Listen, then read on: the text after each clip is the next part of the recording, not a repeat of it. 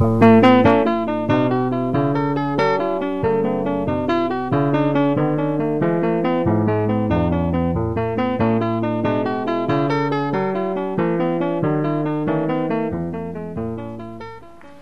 I hope you appreciate that we have inducted you into some real magic.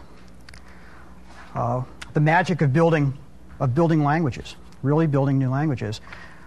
What have we looked at? We've looked at an Escher picture language.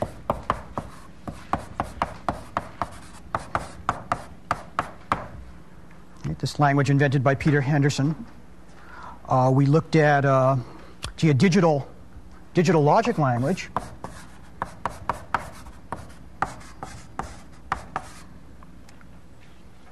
Let's see, we've looked at the query language. And the thing you should realize is even though these were toy examples, there really are the kernels of really useful things. So for instance, the Escher picture language was taken by Henry Wu, who's a student at MIT, and developed into a real language for laying out PC boards, right? Based just on extending those structures. And the digital logic language Jerry mentioned when he showed it to you was really extended to be used as the basis for a simulator that was used to design a real computer. And the query language, of course, is kind of the germ of Prolog. So we built all of these languages. They're all based on Lisp. A lot of people ask, what particular problems is Lisp good for solving for? The answer is Lisp is not good for solving any particular problems. What Lisp is good for is constructing within it the right language to solve the problems you want to solve. And that's how you should think about it. So all of these languages were based on Lisp. Now what's Lisp based on? Where's that come from? Well, we looked at that too. We looked at the metacircular evaluator.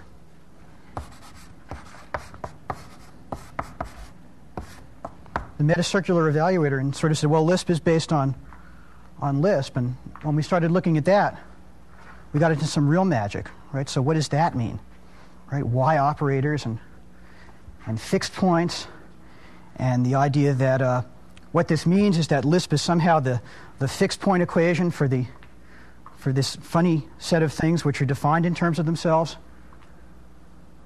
That was sort of real magic. Well, today, for our final piece of magic, we're going to make all the magic go away.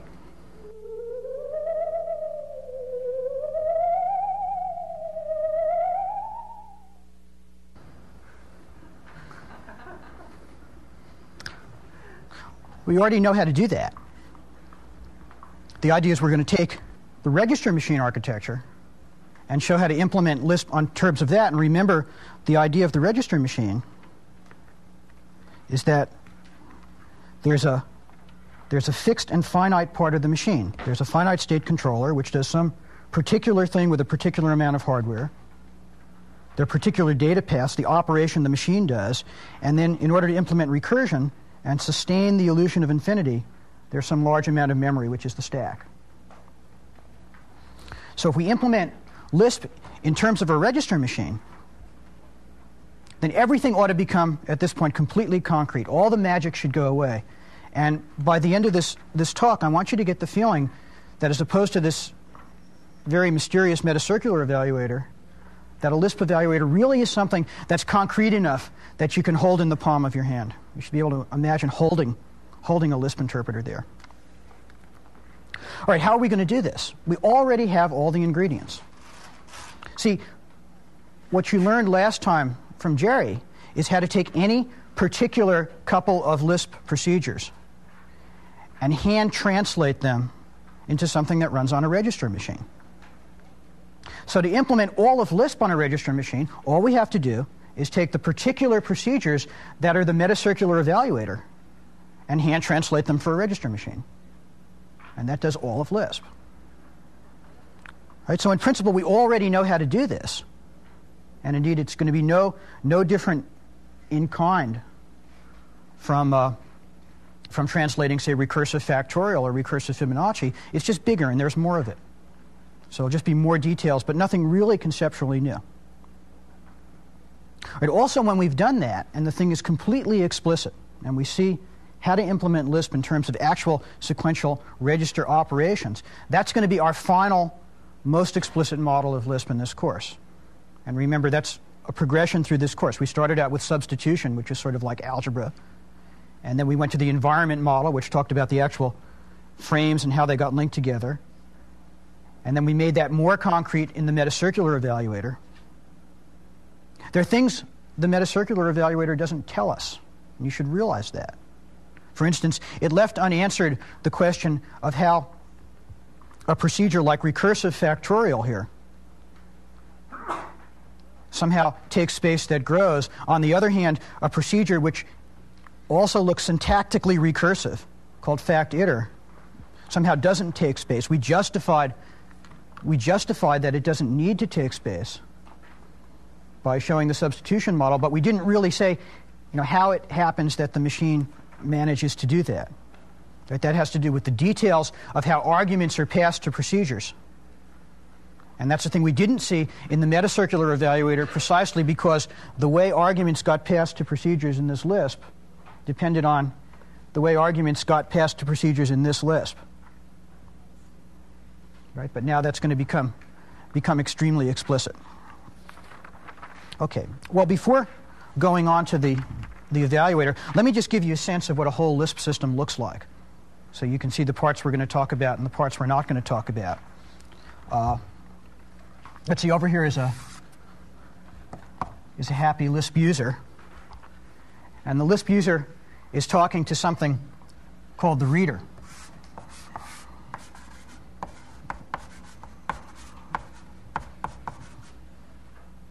The reader's job in life is to take characters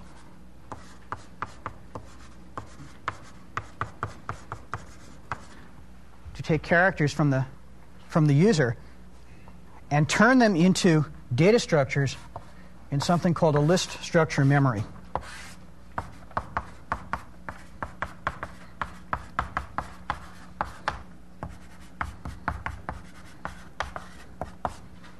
Right, so the reader is going to take symbols, parentheses, and A's and B's and 1s and 3s that you type in and turn these into actual list structure, pairs and pointers and things.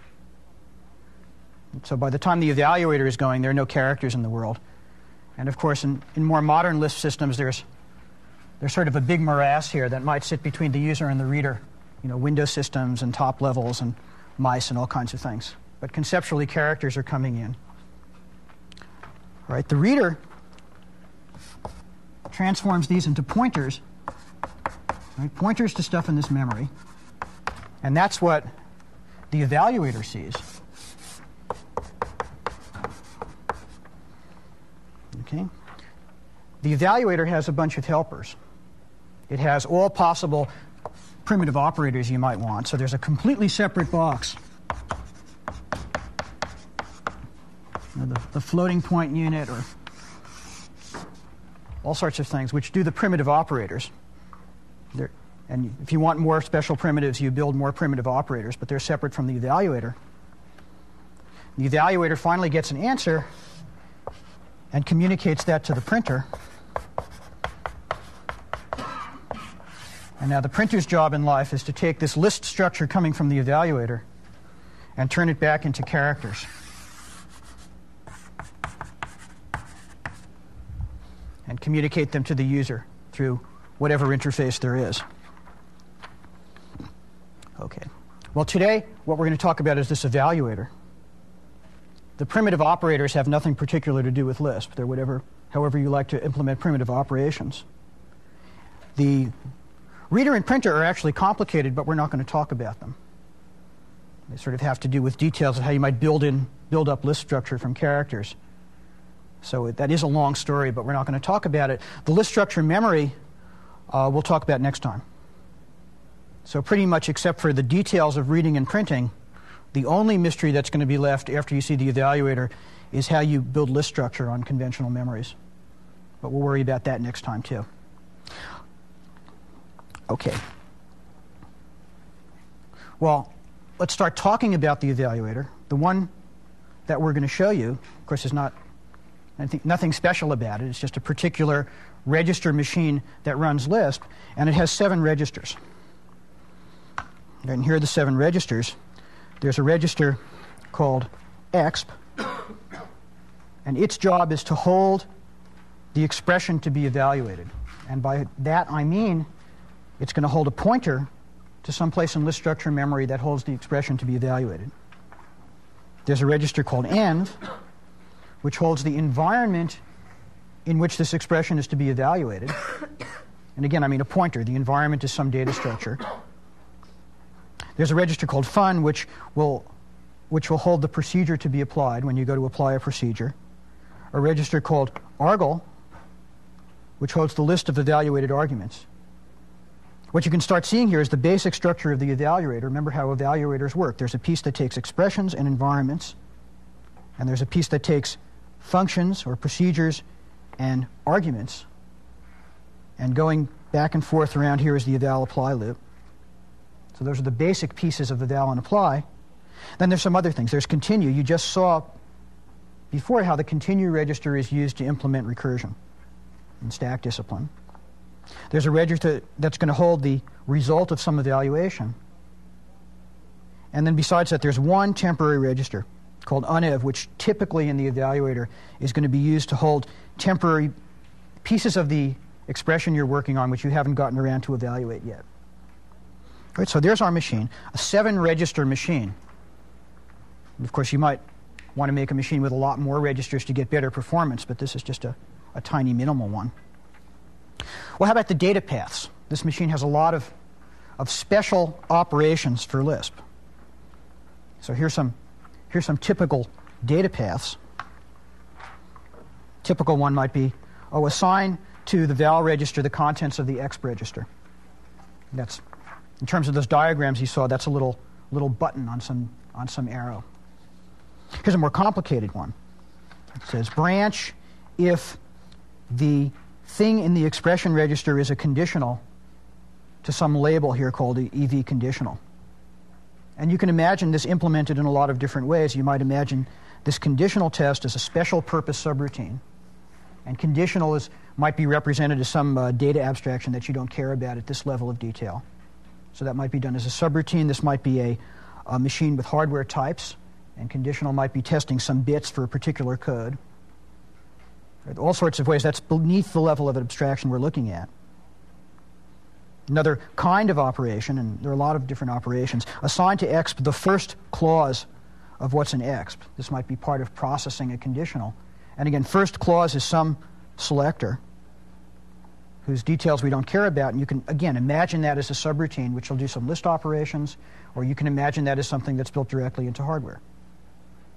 The reason I keep saying you can imagine it built directly into hardware is even though there are a lot of operations, there's still a fixed number of them. Forget how many, maybe 150. So it's plausible to think of building these directly into hardware. Here's a more complicated one. You can see this has to do with looking up the values of variables. It says assign to the val register the result of looking up the variable value of some particular expression, which in this case is supposed to be a variable, in some environment. And this will be some operation that searches through the environment structure however it is represented and goes and looks up that variable. And again, that's below the level of detail that we're thinking about. This has to do with the details of the data structures for representing environments. But anyway, there is this fixed and finite number of operations in the register machine.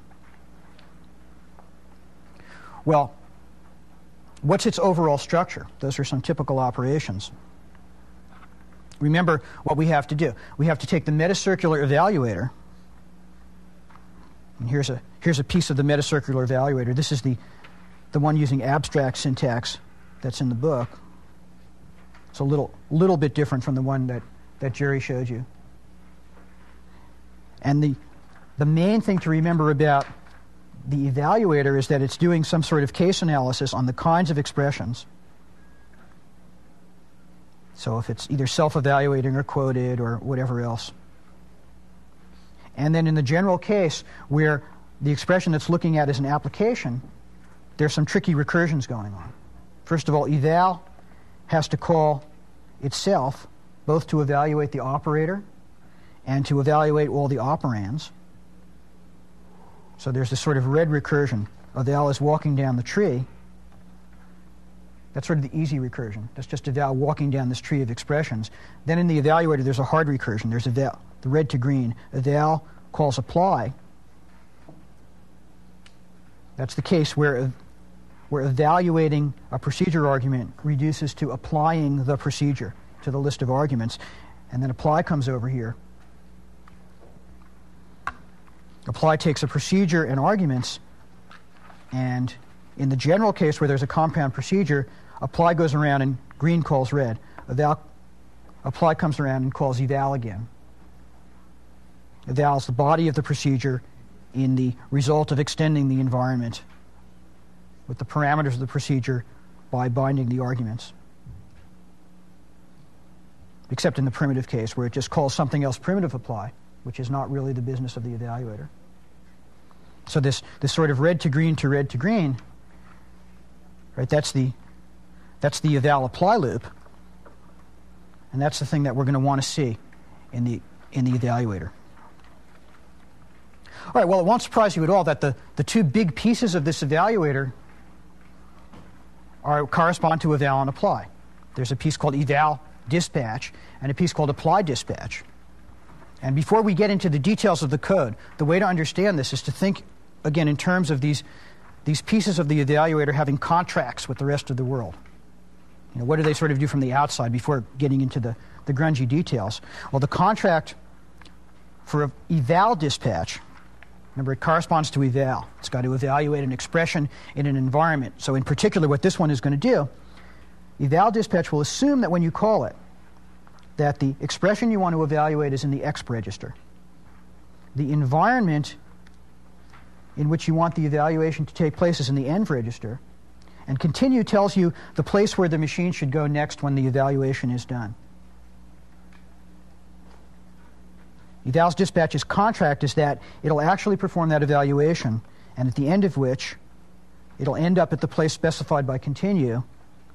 The result of the evaluation will be in the val register, and just warns you that it makes no promises about what happens to the rest registers.